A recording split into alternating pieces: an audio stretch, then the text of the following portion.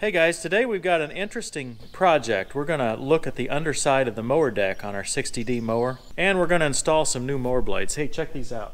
These are called self-sharpening mower blades. We'll install these things. I don't know if they'll work or not, but I do understand the theory, and I'll explain that to you as we go through it. Stay tuned.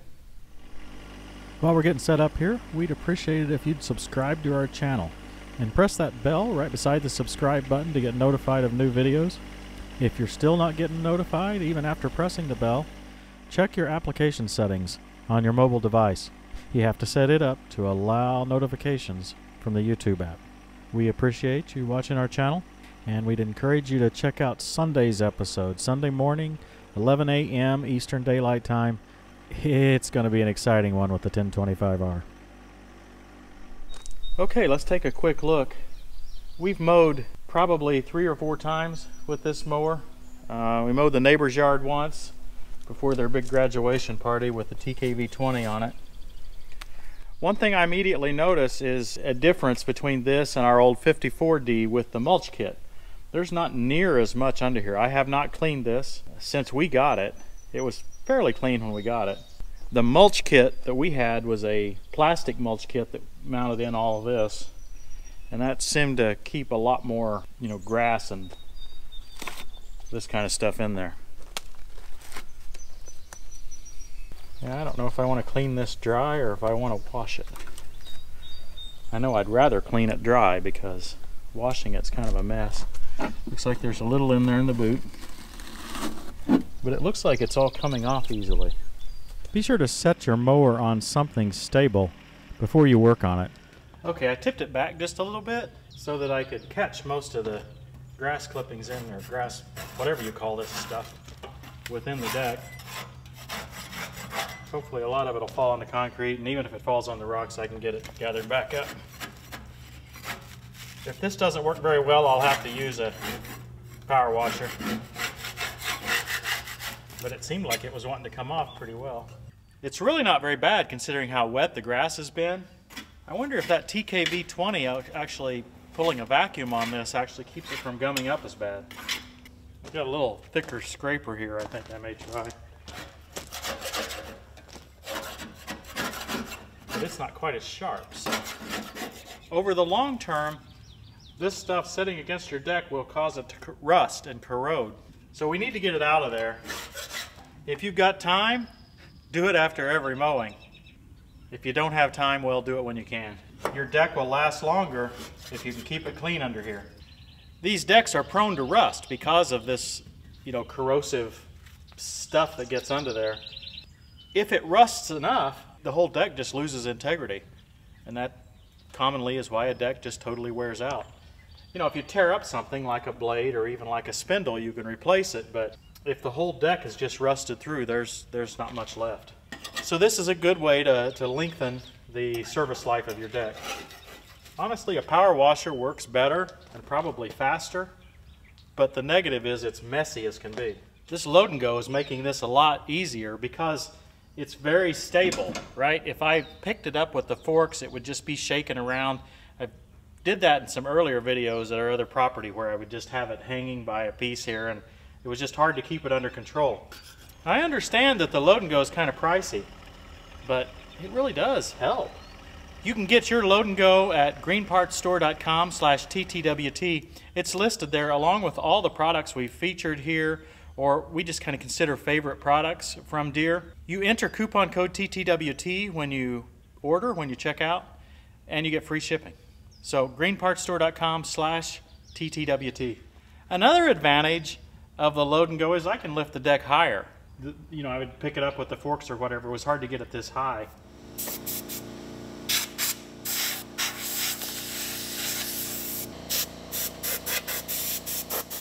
Okay, last time in my Make Your Mower Great Again episode, you can go back and look at that. At that point we were working on the 54D. That's what I had on my first Johnny. And I showed you how you could use a socket on the back side of the deck to actually keep this from turning. Several folks mentioned in the comments that you could actually just use a block of wood, and that's what I did in here. As long as it was hitting this other blade, it seems to be working fine.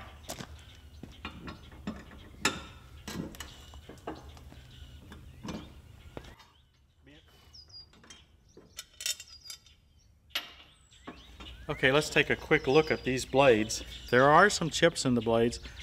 Now this tractor had about 50 hours on it when I got it, but I don't think it had been used very much for mowing. I always hit stuff.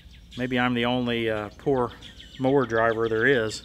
Maybe I can get Christy to mow from now on all the time, right? But that is a little concern about these never sharpened blades that I'm going to show you. Here's all three of those blades. They've probably got, you know, I would estimate they've only got 30 hours mowing, maybe 20 hours mowing. One of them's kind of begin to wrinkle, or the steels begin to fold. I'm not taking those blades off because they're bad. I'm not taking them off because they're worn. I might file them just a little bit and put them right back on if it were me. Truth be told, I probably wouldn't have done anything with them. I'd have probably left them on there and mowed at least the rest of this season with them without any concern at all. I don't tend to get over concerned about the mower blades.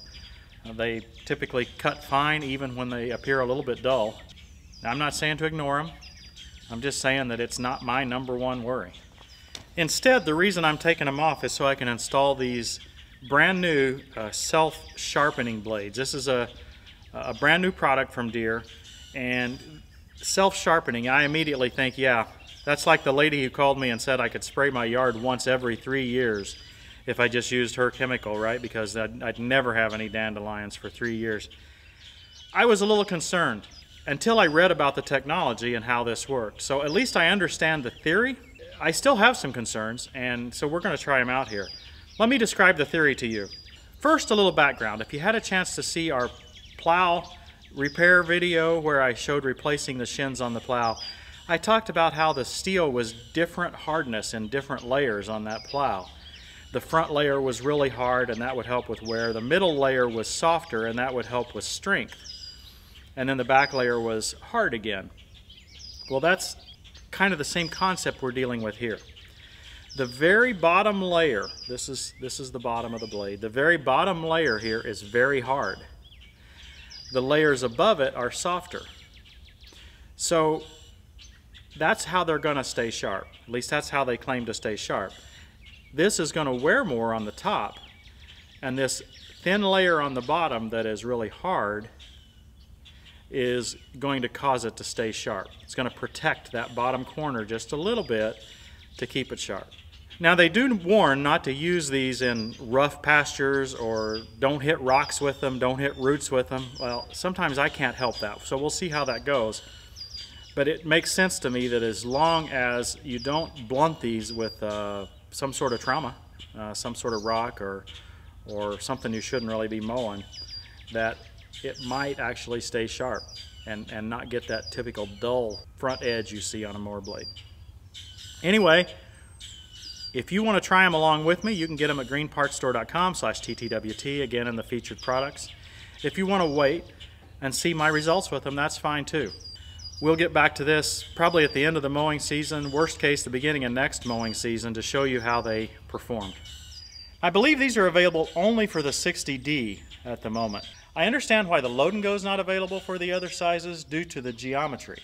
It's not available for 54 or 72 because the loader width is fixed, right? So they have to make them differently to fit that. And I suspect they'll get that figured out over time. These, on the other hand, I'm not sure why they're not available in the 54 or 72 inch widths.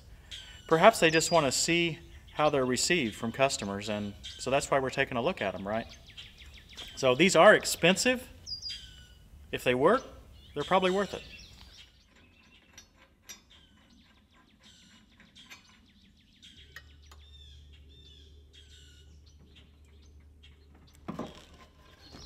That Load and Go makes this an incredibly easy job.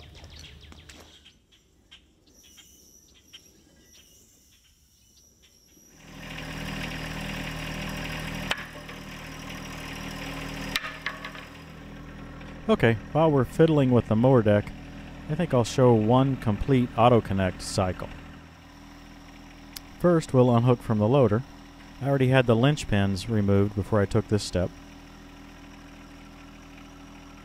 Now we'll drive over, and I'll try to show a close-up here of how the tire acts over the Load and Go. I received a lot of questions about how that knob and the bracket here affected the front tire. I can confidently say that I put more stress on the front tires every day than what is occurring here.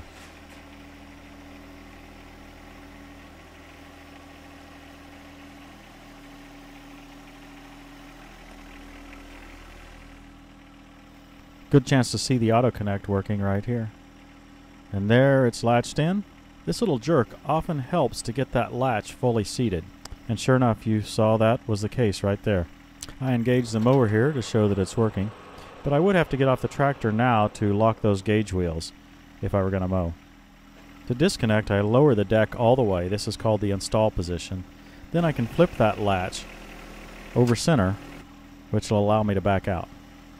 And that's all there is to it. Well, actually there's one more step, and I tend to forget this. In fact, I've seen it in several other videos that we've produced. After you get backed off, you need to raise the 3-point or raise your mower attaching mechanism to get that auto connect mechanism locked up out of the way. Stay tuned to the end to see the max horizontal storage height using the Load and Go. Okay folks, I think that about does it. Check out the Load and Go. Check out those self-sharpening blades. Yeah, I know. Sounds impossible. We'll see. greenpartsstore.com/TTWT. Thanks for watching, everybody, and we'll see you next time on Tractor Time with Tim.